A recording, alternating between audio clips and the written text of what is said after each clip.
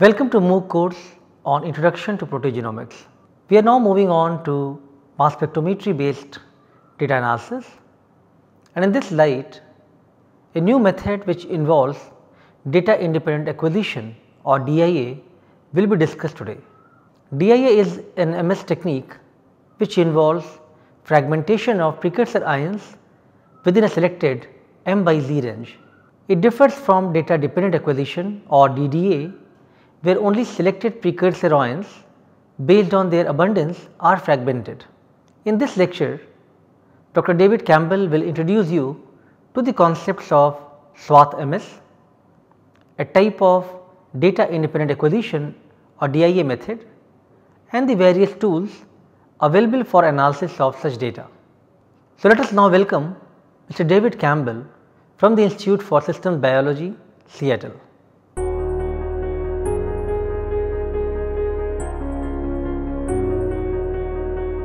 So I'm going to talk about basically SWATH-MS, and in particular some tools that we use to ensure that the libraries that we use for SWATH-MS are robust. That was initially going to be the focus, is this one tool, but as I sat through the talks and as the schedule changed a little bit, I broadened it to include more sort of general SWATH information. I'd like to actually, before I begin, thank some of the people that there we go. So Mukul has done most of the mass spec work that I'll talk about. Dr. Robert Moritz is the lab head, and both of them helped prepare some of the slides that I'm going to show. So I'd like to thank them in advance. So basically this is an overview of the talk. So first of all, I'm going to try to tell you what SWATH is, DIA or SWATH, and why you would want to use it. I'm going to talk a little bit about SWATH Atlas and Peptide Atlas and some related resources that are out there that you can use. And you've already heard about some resources. There's a lot of people working and trying to make this data available. Somebody that can use that, somebody that can take what's already available and leverage it for their own research is going to be ahead of their competitors. Then I'm going to talk about the specific tool and a little bit about what it might be in an ion library that we would want to make sure is proper so that we can be confident in our SWATH analysis. And finally, I'm going to give you a short example of a SWATH analysis and to try to illustrate some of the points that I've discussed.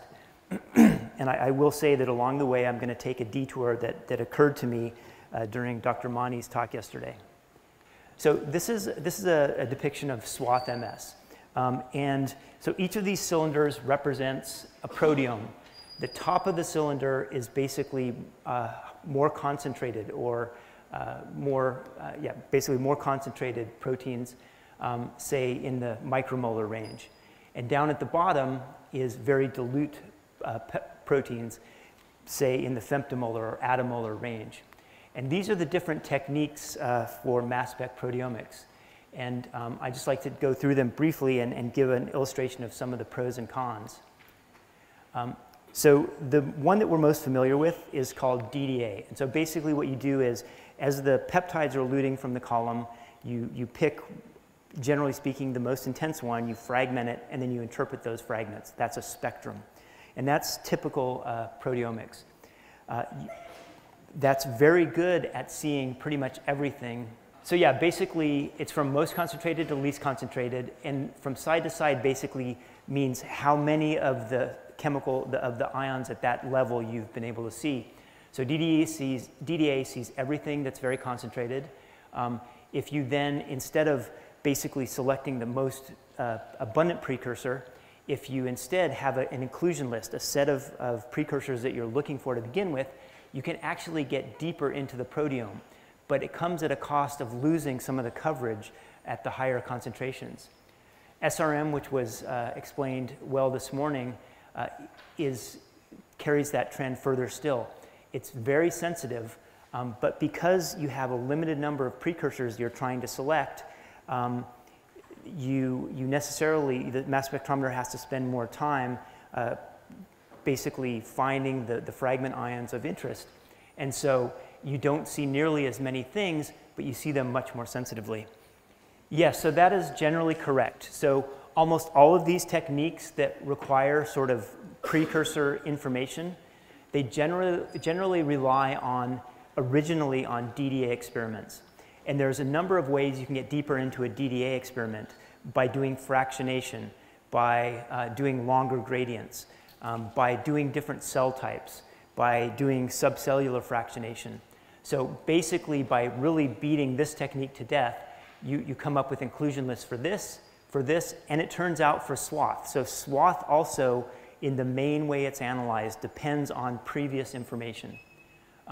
So so SWATH doesn't get quite as, it's not quite as sensitive as SRM, but you can see that basically it analyzes everything. And that's because whereas these three techniques, they basically, again, there are peptides eluting, you select one, you fragment it, and you interpret it. With SWATH, basically you're taking chunks, and I'll go through sort of how we decide to do that, but you're taking big chunks of M to Z ranges, which contain hundreds and even potentially thousands of peptides, and you fragment them all. So you have fragmentation information on pretty much everything in your sample. So right now you're only limited by the sensitivity of the instrument. Obviously in the future we'd like to be able to analyze every peptide in the entire proteome, plus any post-translational modifications, but it's not clear how we're going to get there, and we're certainly not there yet. So yeah, so the advantages of SWATH are you get greater depth than DDA methods, you get more consistent breadth, the broadness across seeing all the proteins at a given level, and you're able to reanalyze the data pretty much forever. So the idea is that you, because you're essentially fragmenting everything, you have information about everything. With these techniques, you've selected an ion and fragmented it, so you only have partial information. So this one, you have complete information that you can reanalyze forever.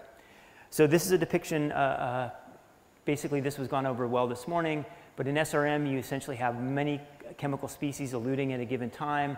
Use one of the quadrupoles as a filter to filter out this particular ionic species.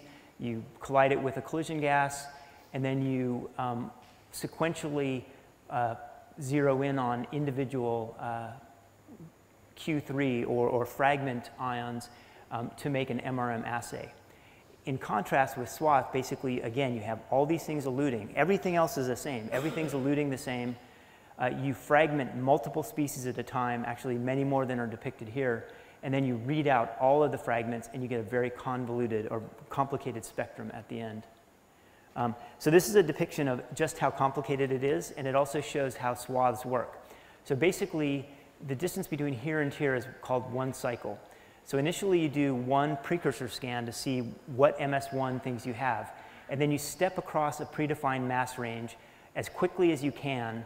And in this case, we've depicted 25 Dalton swath windows, fixed width all the way across, and then we go back. So that's one cycle, back, but you have to consider how peptides elute. Peptides are coming off of the column, and they start eluting, and there's a maximum, and then they come back down to baseline.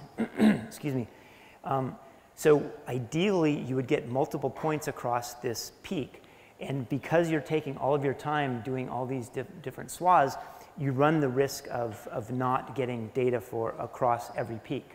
So this basically depicts in time versus MZ space, the fragment ions coming from just this one swath. So these are not the precursors, even though the upper end of the range is the same. These are actually the fragment ions. And the fragment ions in any one sort of vertical slice are likely to be related with each other. You see this smear across here. This is because this fragment width corresponds to the precursor width. And this is bleed over of precursor into your fragmentation spectra. And for this reason, when you make a library, you actually exclude any Q3s that are within the swath window that you initially used, simply because there's so much background. So this is a depiction of the actual swaths that were used. You see it goes from 4 to 425, then 424 to 450, so there's a little bit of overlap in each of these cases, as you see. And basically there are 32 identical windows, and then you go back again. But it turns out that was the initial way things worked, but the instrumentation companies came up with improvements in the software and the way the instruments worked.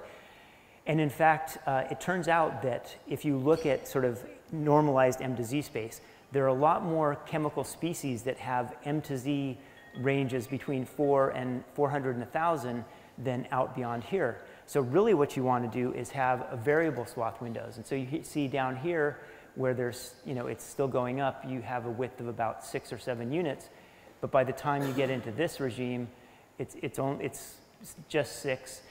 And so the minimum width would be right at this peak. And then when you get out here, your width might be 100 or something like that. And the idea is to try to make sure that there's the same number of precursors in every window so that you can give your machine the best chance to analyze everything. And basically, so our swath setup uses 100 different windows. And so you can imagine that the machine has to be pretty fast to step over that. So because the output is so complicated, you need a high-resolution mass spectrometer. So you need high-resolution MS, or else you'll have no way to really distinguish what you're seeing. You need a fast cycle time because you're going over all of these swaths. You need to be able to get up and down so that you get reasonable sampling over any one peak. And so this is an idealized peptide elution profile. And of course, in reality, these things are all overlapped. I mean, at any one time, many things are eluting. So if you take human cells, there are something like 800,000 different, or something on that order, different possible peptides. And you think you're eluting them over 90 minutes off this column, even if you figure you're not going to have half of them there, that's a lot of things eluting at any one time. And also, a rational selection of these Q1 windows, as I described, these variable width windows, goes a long way towards a successful outcome. So how do we analyze swath data? So most of the data that is used is depicted in the top row, and that's library-based analysis. So we take DDA data, we make a spectral library, and then we use a spectral library to put it into format usable by all these different software tools. Skyline has its own methodology for doing this, as does PeakView. So a number of tools can do this conversion for you. But as was pointed out, that requires that you do DDA runs. So ideally, when you want to go do a swath experiment, you wouldn't have to go and run 50 or 100 DDA runs just so that you can make a library to analyze your samples. I mean, what if you're looking at 1,000 human samples or a whole bunch of different animals perturbed in different ways?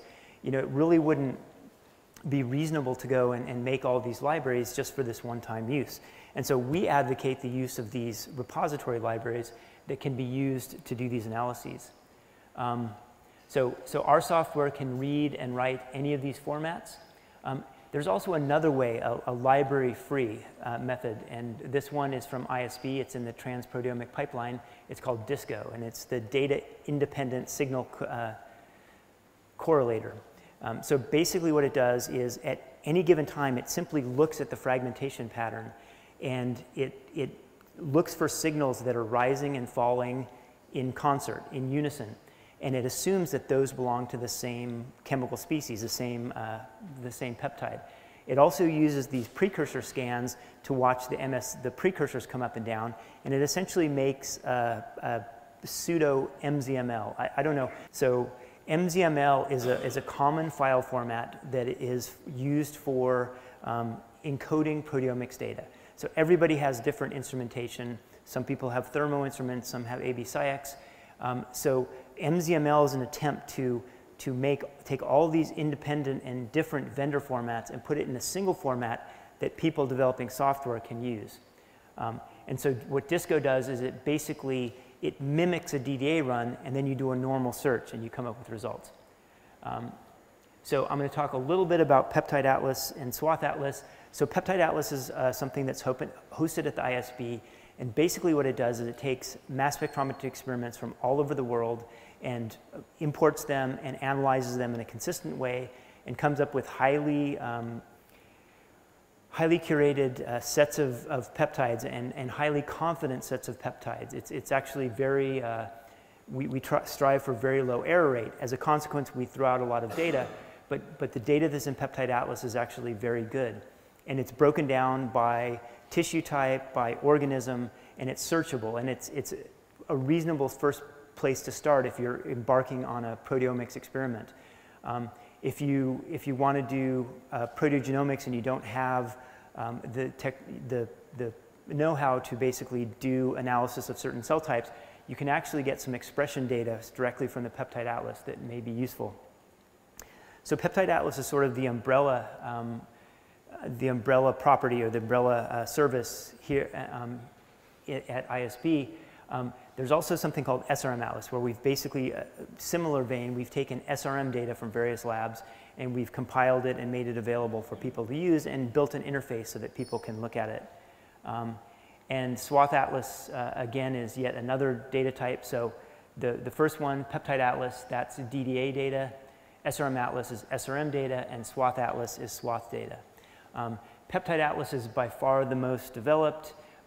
SRM Atlas and SWATH Atlas provide some searching interface so that you can get the data that you want and hopefully render it in some way that's useful for you to do an experiment down the road. Both of these two sort of generate the inputs for experimentation on your own. And we use a common code base and a common backend database to make these. So I would be remiss if I don't mention the human SRM Atlas. So this was an effort in Rob Moritz's lab to basically cover all the proteins in the proteome, the then known proteome. And to do that, we basically took UniProt and made at least five peptides for every protein based on things that had been seen in the past. And we actually used synthetic peptides. So these were made so that we had a high confidence of what we were looking at. And then for longer peptides, we took up to 10. And basically, this gives us an ability to look, in theory, across the entire proteome. In addition to that, we did two other things that I think are useful in the context of proteogenomics. So one of which is we looked at all the different variable spliced protein forms and picked peptides for those proteoforms. And we also looked at about 5,000 well-conserved SNPs. So we have peptides for a lot of different things, and it's possible that that would be useful in the context of proteogenomics. So SRM Atlas, this represents what would happen if you had done a search for, say, this protein. Each one of these lines represents an SRM or MRM assay. An assay is basically a Q1 value, a Q3 value, so a precursor M to Z, a fragment M to Z, and retention time, as well as a relative intensity so that you can rank it relative to its neighbors. We have all these links. You can look at spectra and chromatograms. So this is, we did all these different collision energies. So for this QTOF, so that for any given protein fragmentation, there's sort of an optimal collision energy. We actually looked at all these different collision energies, and you can see that the behavior of the fragment ions as the collision energy changes. This is an example of a chromatogram. This is following one of these links. And also, of course, you can see spectra in here.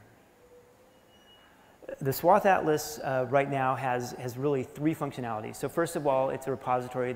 We have several different libraries from different organisms, rat, human, number of bacterial organisms. The biggest one that we have is this so-called pan-human library. Basically, it was an exhaustive effort done in Rudy Abersold's lab to sequence some 60 different samples, a number of cell lines, a number of primary tissues, a number of fractionation techniques that came up with basically assays for well in excess of 10,000 human proteins. And so we also allow people to basically, using one of these libraries, it turns out that different people have different experimental setups, and so using one of these libraries, you can provide certain information as in which proteins you want or which mass ranges you want to use, and you can basically make a subset library that is more amenable to your research. And we also have this tool, which I'll talk a little bit about, which is an assessment tool for an ion library. So you can take anything. So you can make your own ion library in Skyline, and maybe you're not getting the results you wanted. Well, you can take it and upload it here, and it will give you some feedback on exactly what's in the library, and you can see if there's something that indicates why it wouldn't be working properly. And once you do this, you get this very complicated output, which I will break down a little bit so it doesn't look so daunting. So yeah, I'll talk about this assessment tool. So this is sort of the workflow of creation of libraries and then swath analysis. So this here, the simple sample prep digestion is what was talked about at length yesterday. I mean, you have to get the samples, you have to figure out how much protein is there, you have to know, what kind of contaminants you have. You may do fractionation. So there's an awful lot of work. I mean, it's easy to put it on a flowchart, but there's an awful lot of work that goes into this. Then at some point, somebody does DDA and uses a search engine, and you come up with a validated set of identified spectra. Those spectra are then combined into a spectral library, a consensus spectral library. And what you do is you basically take all the observations of a particular peptide ion. So peptide ion is a peptide plus any modifications plus a charge. So if you have the same peptide in +2 and +3, that would be 2 entries in the spectral library. And it turns out when you're doing mass spec, you often have noise in your peaks. And by combining all the different occurrences of a given spectrum in your data, you actually attenuate the noise, because peaks that are real will tend to add up, and peaks that are just background noise will tend to attenuate. And so this consensus library is really the basis for all of the sort of inclusion lists, all of the library-based techniques. So this can be taken and made into an SRM library directly with Spectrast, or it can be made into an ion library. And so an ion library is what we call the libraries that are used with SWATH-MS. And then we can basically take this ion library, and generally we make the ion libraries as complete as possible, and then we apply our own particular criteria. So every time you do mass spectrometry, you have a mass range that you're looking at.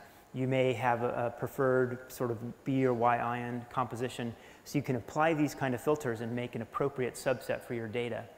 And then, of course, you do your DIA analysis with one of the tools that I mentioned.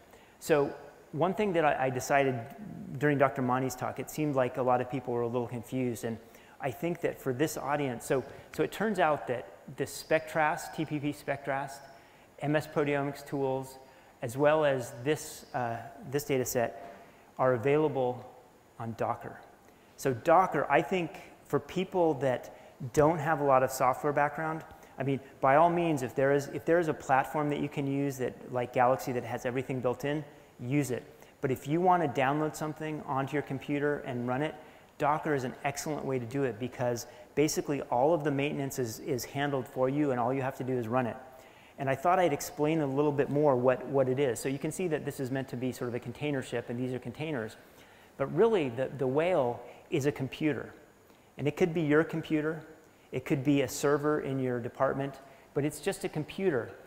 But what it's doing is it's running these little mini computers on it. And these running mini computers are called containers.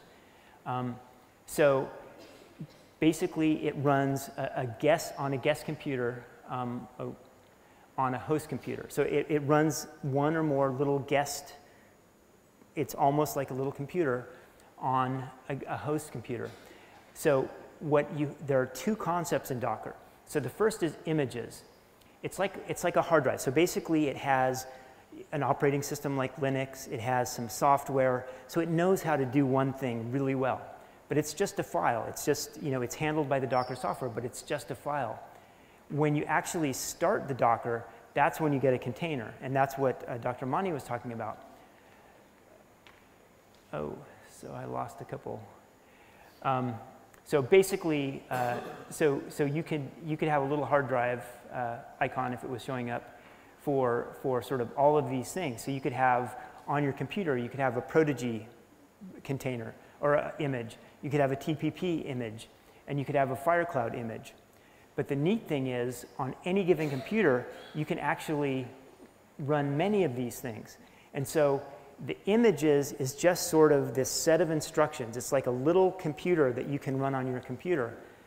But you can, you can distribute it. We were talking about FireCloud. Basically, they can take and they can put their software, this little container, on as many nodes as they want. And so, or you could run multiple jobs on your own computer. So so anyway, but why is it so neat? And so I think from a non-software expert perspective, I think that the neatest thing about it is that the developer takes care of it. So you guys tried to install RStudio and Prodigy, and you had issues with the versions of R.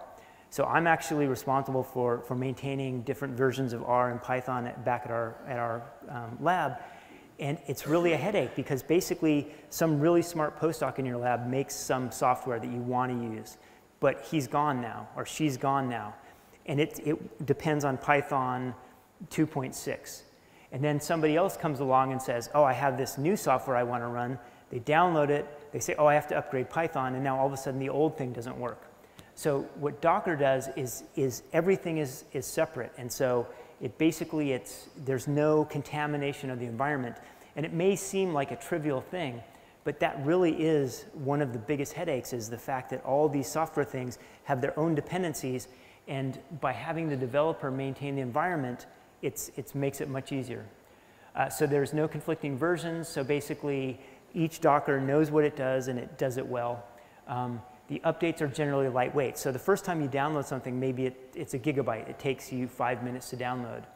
But the next time somebody just made a little tweak to it, you just say, oh, I want to get the latest thing. It looks and it does it by what is called layers. And it says, oh, I already have that, or I already have that. Oh, I have to download this one new thing. It takes 20 seconds, and boom, you're running the latest and greatest. And so it's really convenient way to update and keep your software updated. So it can run virtually anywhere. It can run on your computer, department server, or, as we heard yesterday, on the Google Cloud or Microsoft Azure or Amazon Web Services. And what was also asked yesterday was, can I modify it? So it turns out, yes, you can download any Docker, well, almost any Docker. You can start it up interactively, and you can make changes. You can put your own software on. You can add a little pipeline, and then you can save it as an image, and then next time you go in, you can basically run that image. You have that container, and you don't have to update it again. So the one thing that I should point out is you can run these on your computer, but it's not a miracle. If your computer is slow, the Docker on your computer is going to be slow. It doesn't make you suddenly have a supercomputer, but if you have a reasonable computer, you can run some pretty complicated software, and there's not a lot of overhead running the container. So it would run just about as fast as if you installed it yourself and took care of the headache. So anyway, so what runs on Docker? Well, as we heard yesterday, the FireCloud. You guys also heard a presentation about BaseSpace. Well, it turns out BaseSpace, these are all Docker images that each one of these little apps is a Docker image that runs on Amazon Web Services. And in fact, they have a thing for proteomics called OneOmics, Illumina does. And basically, we've developed a couple apps, and they're basically Docker containers. And the reason they do that is it's very easy. Everything is all self-contained. They don't have to worry about collisions of all these different software packages that they're offering. The TPP runs on Docker. OpenMS runs on Docker. That's one of the things we use to analyze SWATH. Python, R. You guys were having trouble with R. You can download any version of R you want, and then boom, it's running. There's also this thing called biocontainers, and the biocontainers folks basically maintain all these different tools. SAM tools is a big genomics tool for doing alignments, and basically it's one of the tools available in Galaxy. And this is an easy way. So these are basically biosoftware that are maintained that you don't have to do anything. You don't have to go searching for them. You can just go to this one place and look and see, does it have anything that I want? Anyway, so that's the end of the sermon. I think Docker would be neat. I think it's worth checking out.